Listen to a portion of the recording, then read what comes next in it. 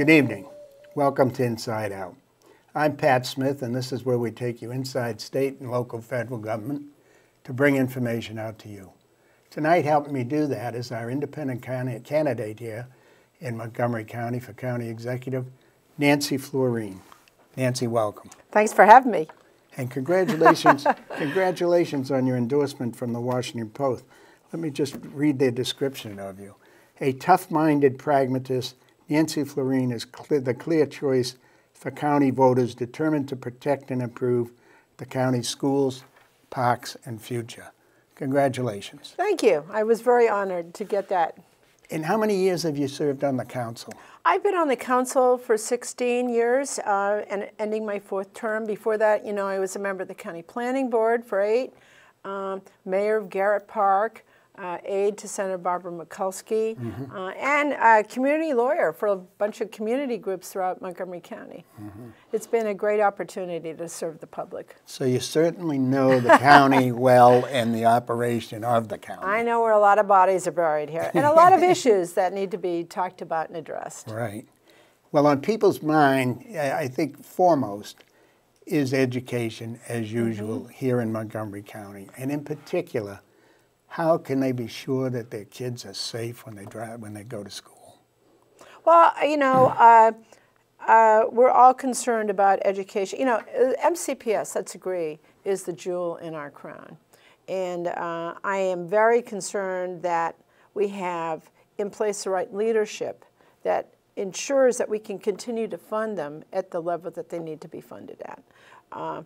We need to grow our tax base. We need to invite investment in our community so that we can keep taxes down and support these great resources that we have. With respect to safety, we have been funding school resource officers who've helped a lot in terms of, I think, making our young people feel safe, folks they can confide in when they're concerned about situations, and they're our link to the, some of them are members of the police force, so we have a direct relationship to solving problems right in the ground as quickly as we can. Also, school cameras are out there to keep an eye on who's coming in and out. It's absolutely true, though, that we all have to work collectively to address these concerns. I know, a lot of the safety issues that we're seeing in Montgomery County often are the product of domestic abuse situations. It's pretty awful. We've seen a couple of situations quite recently where people just lose it. And that also happens with our young kids, too. So I'm also concerned about our mental health system. Are we providing enough resources to our troubled youth and young people who know about other kids who are experiencing problems?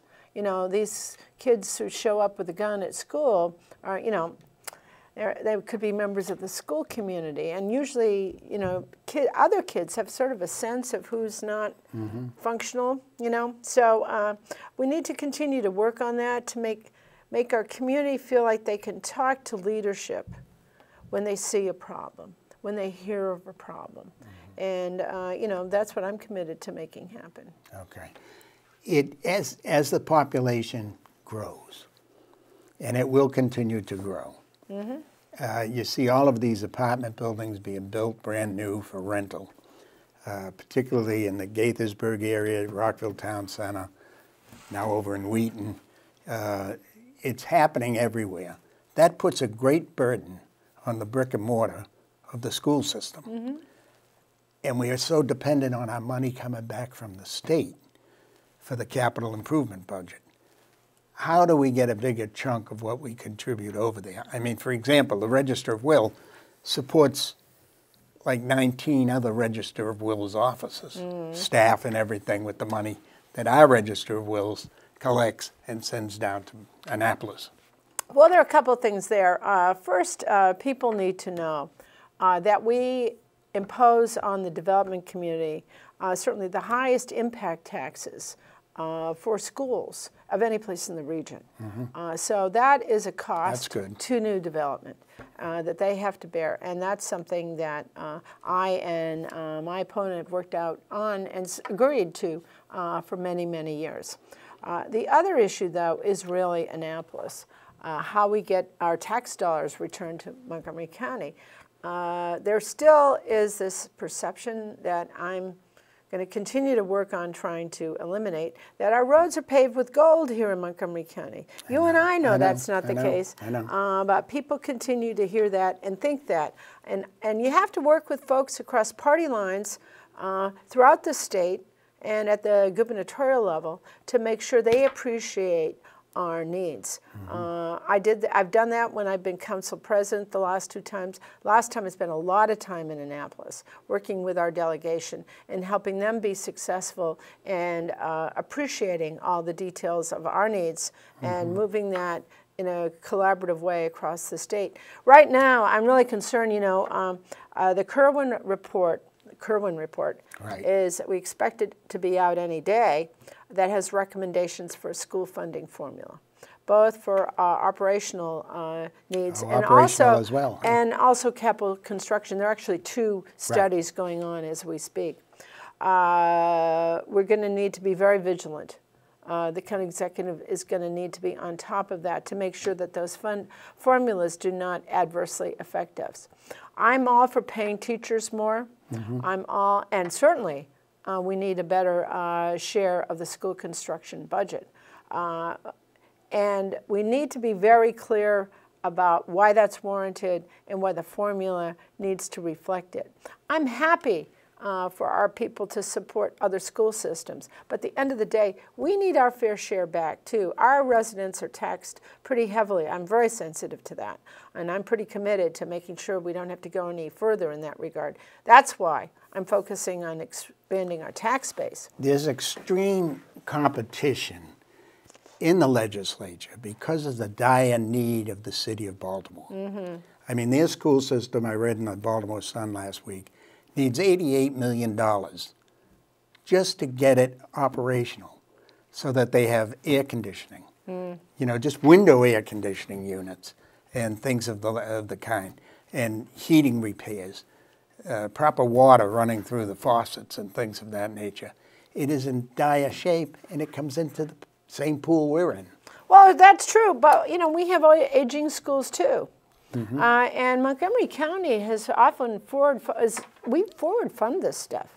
Then we go back to the state to get reimbursement for it. So we have faced this challenge head on, and we will continue to do that because our kids are the most important product of Montgomery County. But we do need help from the state level, and we have to make sure that, you know, additional taxes aren't proposed that unfairly target Montgomery County residents to the exclusion of other regions. We do think we've done as much as we can for local funding of systems, and we'd like to see that be the case throughout the state. I can't tell other jurisdictions what to do, but I can point out what we're doing and that we have put in our rightful commitment to school funding, and the other jurisdictions also need to pony up. It's hard. It's hard. Everyone wants somebody else to pay for everything. OPM, other people's money. But this is going to really be a big issue for Montgomery County in the next couple of years. I don't think they're going to decide it in the coming legislative session. My understanding is it will be in 20 when the final decisions are made. So we'll see. We'll see. Especially with the report not yet out. Right. Well, there's going to be a lot of negotiation going on. Yeah. That's an interesting point, but I'm anxious to see that Kerwin report as everyone else is. Yeah. We all are really, really interested in that. And the devil is in the details. True. And as you said, you want to keep taxes where they are. You don't want to increase taxes at all. Your Republican candidate in this race for county executive, he has always been raging war on cutting taxes. Then it was term limits. And now he has signs out in 270 that widen 270 now, but he's going to cut taxes. The state isn't going to pay for widening 270 all on its own, and the debate is just beginning as to whether widening is the right alternative. What do you say to that kind of dichotomy that we got to cut taxes, but we got to widen 270? Well, where's right, the logic? Right there, you see the issue. Yeah. First of all, I would disagree with you. The 270 is a state and federal obligation. Remember, Right. that's an interstate. Right. Same with the Beltway. That's their problem, and we need them. And I compliment the governor on taking this on. There aren't easy solutions. And what I want to tell the people who live like in the Woodley Gardens communities or any community up along 270, is that where you live? Yeah. Okay, well, how did I know? I'm going to be a vigilant advocate to protect their communities. And no one at this stage of the game is talking about really expanding the width of 270 as much as looking at the existing right-of-way, that's the part the state owns, and what we can do within that right-of-way. There are creative solutions out there. There are electronic lanes, there are reversible lanes, there are lanes that you can change in the course of the day by moving barriers and the like. This is what the rest of the world does. That's right. And there's no reason why we can't be equally creative. This conversation will be clearer starting in January. Right now, the state people are kind of throwing spaghetti against the wall, see what sticks, see what sort of a rational, doable, potentially possible solution.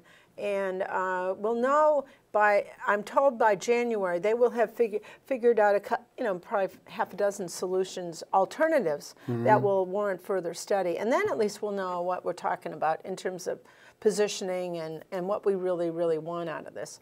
The bigger problem with the work that's going on 270 is they're not looking at past Sam Ike Highway. So everything north of Gaithersburg really isn't in the mix yet. And that's where people are coming from. So the real issue is 270 all the way up to, frankly, 270 to Washington County. And how are we going to deal with those commuters? One of my proposals, frankly, is I think we need to create a regional transportation authority with respect to roads and transit outside of the district with our partners in our adjacent communities, Howard and Frederick in particular. And we need to work together and not assume that our problems stop at the county line. Now, Lost Elect, our people are commuting across the river, across our borders on a regular basis. And, we need to have solutions that address everyone. Montgomery County is not an island. We need to think in a bigger way as we move forward. Yeah. Well, that's great. We will be right back. There's a lot more to talk about, but we'll be right back. I'm Pat Smith. You're watching Inside Out, and I have Nancy Floreen, independent candidate for county executive, with me here today. We just finished dinner, and it was time for homework. He hates homework. I know he's bright. Why is it so hard for me? He's just trying gotta as try a hard little as harder. I can. 1 in 5 children struggle with learning and attention issues. Go from misunderstanding to understood.org.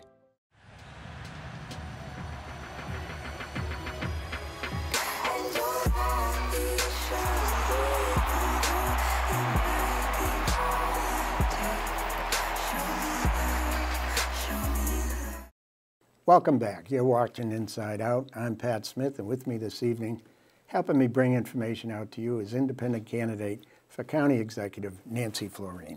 Thanks for having me. I should also mention, in a 16-year veteran of the council, among other things. So certainly well-versed in the operation of the county government. We were talking about education just before we left for the break. I just want to clarify that your position is that they should try to take care of the expansion of 270 within the already existing right-of-way. Absolutely. We're really constrained, certainly below 370 and Sam Ike Highway. There's not much room. I think realistically, they're going to have to stay within the right-of-way, and that's the part that the state owns already. And absolutely, I'm committed to making sure that our existing communities are going to be fully protected from whatever goes on.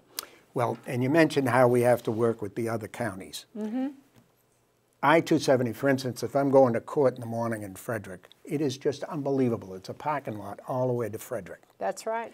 And one of the issues I've identified is heavy trailer trucks and trucks trying to make it up the hills as they come on down. And one of the hills is coming up into Urbana, Clarksburg area. But with ICC regulations, I don't see any way you can regulate the trucks to limit what hours they can get down 270 South, or whether we could get just a designated lane for them to poke along in. But that backs up the traffic horrendously to Frederick. Well, you know, we got to remember we're part of a region, and, That's right. And this is an interstate system. We've got a lot of through traffic that's stuck going on 270 and the Beltway. We really don't have good alternatives for them. I'm not supporting an additional bridge over the river to go into Virginia, but we do need to have a serious need to make transportation improvements. There's no reason in my book why we can't have reversible lanes on 270 all the way up to Frederick. And if we had a regional solution, a regional transportation authority like they have in Northern Virginia, we might be able to put together a plan for funding of this stuff sooner rather than later. You know, one of the flaws in the work that's going on right now is that the analysis stops in Gaithersburg. So we don't take into account where the bulk of the travelers are coming from, which is Germantown, Clarksburg, Frederick, Washington County, and points west. So we need to think bigger and more rationally about how we do this. I'm proposing also that we actually have a bus rapid transit system as part of this that goes not just to the county line, but goes up to Frederick City.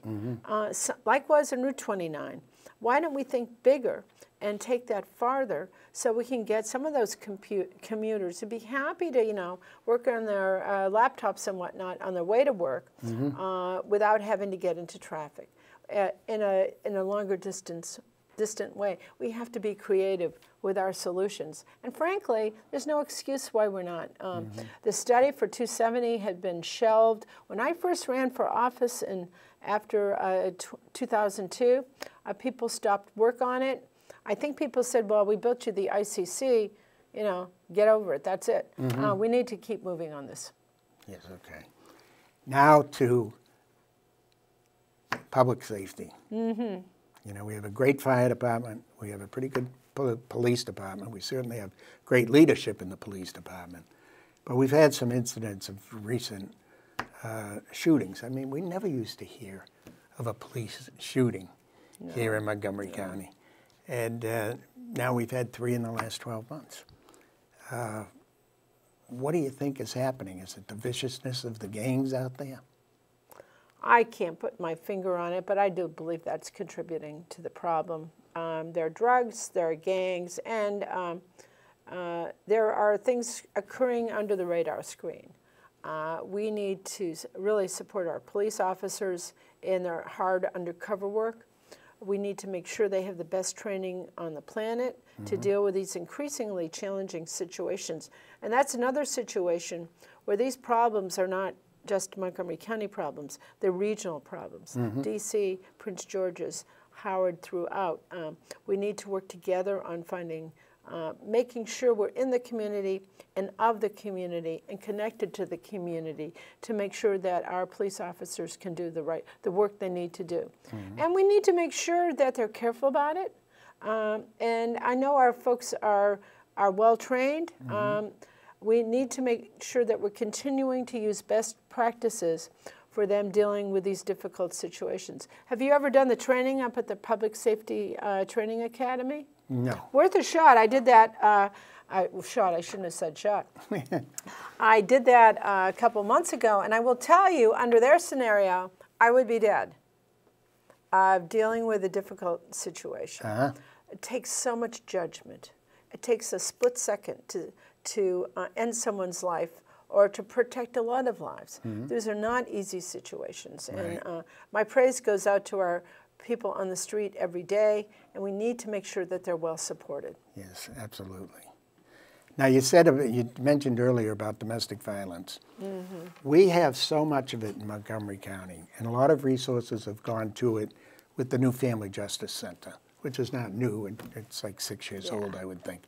But the Sheriff's Office has done a great job in partnership with the State's Attorney's Office to handle things for the women and children who are being subjected to domestic violence. But the volume is so much that there are petitions in the district and circuit court every day of the week. And then for criminal behavior for violating the petition, you know, if you have an order against you and you violate it, it's a crime. There's a full docket on Thursdays every week in Silver Spring, and a full docket on Friday every week in Rockville.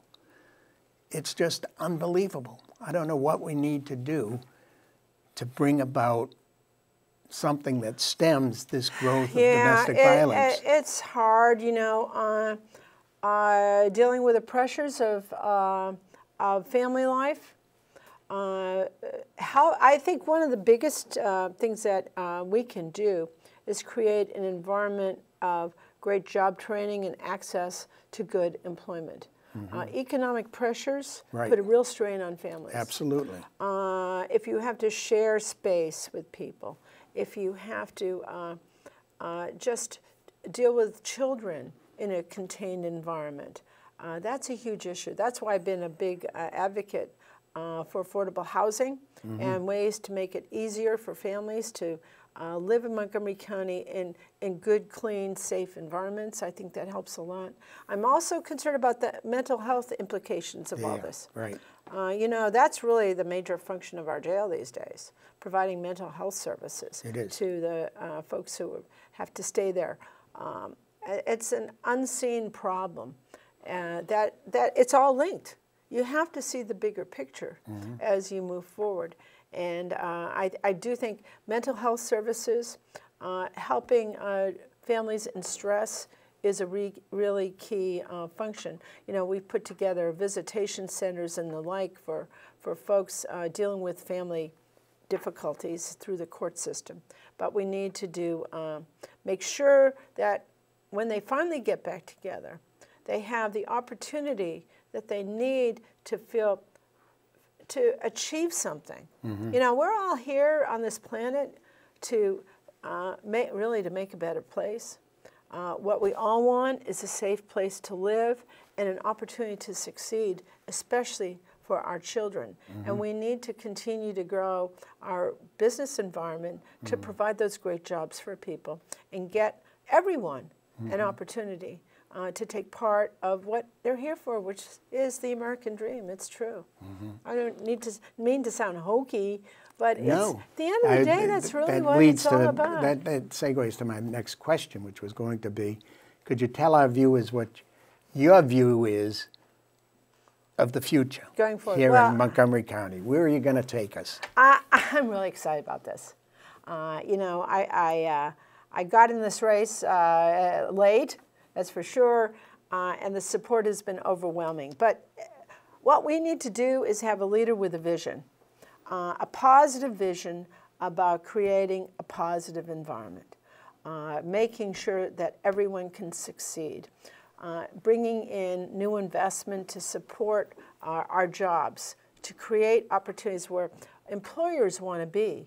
That gives everybody a leg up. At the end of the day, that's the most important thing we can do, I believe, as a leader, is to set a positive tone for Montgomery County, not argue about things about the past, but set a positive tone for our future, because, you know, we have so many smart people here. We have so many people with potential, and we need to harness that to move us all forward. As I said earlier, I'm interested in creating a regional transportation authority. I think that will help the perception that we're not doing as much as we should about congestion, which is also always a constraint. I'd like to see us start work in creating a real four-year research institution to supplement what we have at universities of Shady Grove. I think that will also support private investment and job growth. There's George Mason over in Fairfax. We need something like that here. I want our people to feel inspired about their future here in Montgomery County. You know, we're not a bedroom community anymore. We're our own place. And we can create our own destiny if we put our minds to it. I want great jobs here so people don't have to go to the district or Virginia to find a good income stream for their families and their future. Right. I want us to make everything possible. You know, I was doing some filming the other day at United Therapeutics in Silver Spring. It's really cool. You know, it's focusing on respiratory issues. And one program that they have is they rescue lungs from donors. They clean them up, and they save people's lives. They send them off to folks across the country and the world who need help with their lungs. And I was speaking to one of their young researchers who said, you know, this is like working at Google. This is like thinking about the next big thing that we can invent, that we can do to solve our world's needs. I want Montgomery County to feel entrepreneurial, to feel optimistic, just like that, to feel that everything is possible if we work together.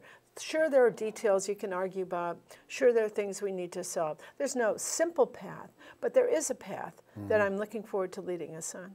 Wonderful, wonderful. And you've been endorsed by the Washington Post. I do just want to read one paragraph as to what their reasoning was. And they say, Ms. Floreen, iron-willed, no-nonsense, and deeply experienced, would make an exceptionally competent leader. Mr. Elrich, Montgomery's foremost opponent of business and growth for more than a decade, is also well-versed on the issues, but he would imperil the county's economic and fiscal prospects. A third candidate, Republican nominee Robin Ficker, is a rabble-rouser notorious for heckling at Washington Wizards games, as well as for repeated disciplinary actions taken against him by Maryland's Court of Appeals. That is really a solid reasoning as to why you were endorsed. Buy that paper. Yeah. I don't buy any papers. I know, it's a shame. It's all online. I know. And I wonder what will happen to the print media, but it's not going to be here forever. That's a couple of sessions going forward. Yeah. Well, that's the challenge, you know. It's hard to get your word out these days. You know, when I first started in this, we had the Journal, Montgomery Journal. We had the Gazette. We still have a couple local papers here and there, but they're really quite small. And the Post weighs in periodically on big issues, but we don't have a paper anymore that tells us about what's really going on countywide that we can look at on a regular basis. That's one thing I actually want to do, increase our communication to Montgomery County residents about what's going on. You know, I know people in Chevy Chase who've never been to the AFI in Silver Spring. I know people in Silver Spring who've never spent time over in Bethesda or up at Rio or up in Clarksburg or in our great parks at Little Bennett. We have so much to offer. We do. And we have so many great people and businesses here. We're going to share their successes going forward. Wonderful. Tell our viewers how they can get in touch with you. Oh, easy, easy. Nancy at nancyfloreen.com, or my website is nancyfloreen.com. Wonderful. And the election is what date? November 6th, coming on down. Early voting starts on the 25th. Those will be at the early voting centers that we had during the primary. So there's no excuse to not vote. This is really a pivotal election for folks. This is going to define the future of Montgomery County. If you're going to go forward or you're going to slow it down. I think we need to go forward to create a great future for everyone. Right. Well, we wish you the best of luck. Thank you for coming in. I'm Pat Smith. You've been watching Inside Out.